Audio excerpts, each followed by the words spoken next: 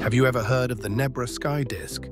This mysterious artifact, discovered in 1999 near Nebra, Germany, is one of the oldest known depictions of the cosmos, an ancient map of the stars forged in bronze over 3,600 years ago.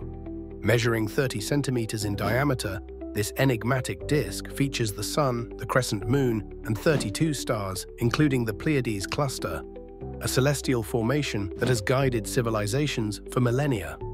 The purpose of the Nebra Sky Disk has fascinated historians and archaeologists alike.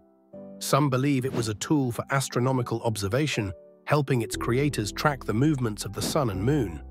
Others suggest it held a ritualistic or religious significance, a sacred object connecting the heavens and the earth. What makes this artifact truly extraordinary is the advanced metalworking techniques used to create it. Even today, the Nebra Sky Disk challenges our understanding of the ancient world. What do you think this mysterious artifact was used for? And if you love unraveling the secrets of the past, don't forget to like and subscribe to Imperium Eternal, where history's greatest mysteries come to life.